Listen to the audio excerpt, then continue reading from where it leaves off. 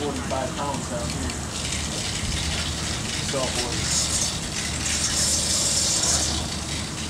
And then you start seeing some air and a little bit of violence and stuff going on.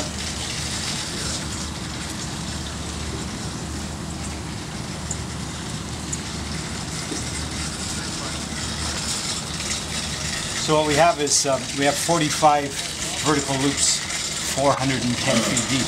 So they're all hooked up in parallel. So they're going to start filling.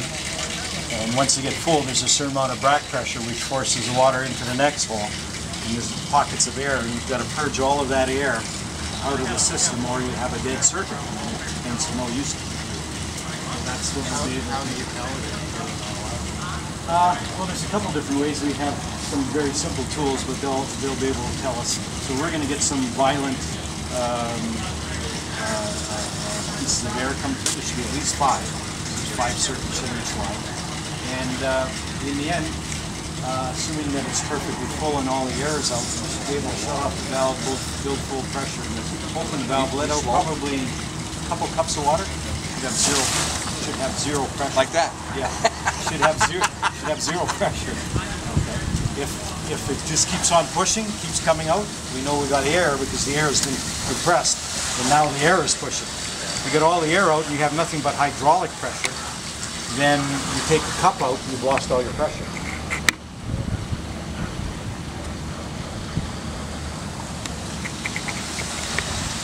So that was probably the first of 5 circuits on this particular string. So soon there'll be another one of those.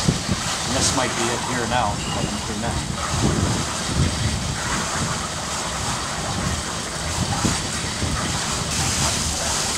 Having it flushed. Usually it takes probably 7-8 minutes to make one circuit, one path. So if we could put some blue dye in here somewhere, it'd take about 7 or 8 minutes for it to get around the other side. You get little pieces of air coming out. So as the velocity picks up in each pipe, they create more back pressure, which forces more down the next one. Yeah.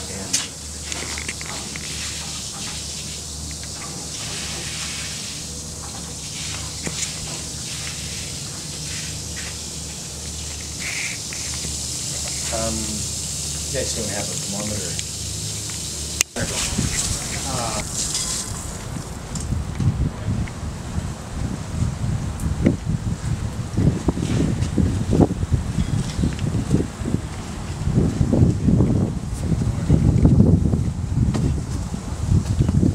So we're moving a lot of water because we have essentially on this side we're down to maybe about 4 psi from 50.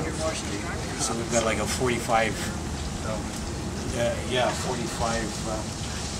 psi pressure drop across it, so you know we're moving a lot of water through that pipe. Once you get the wells filled and you get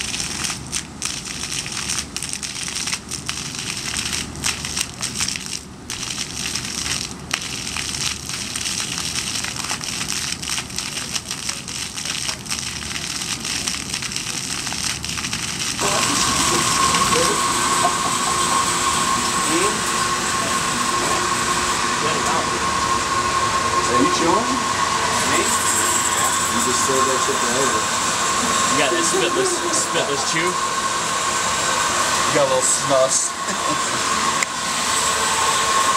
Oh yeah, that's nice.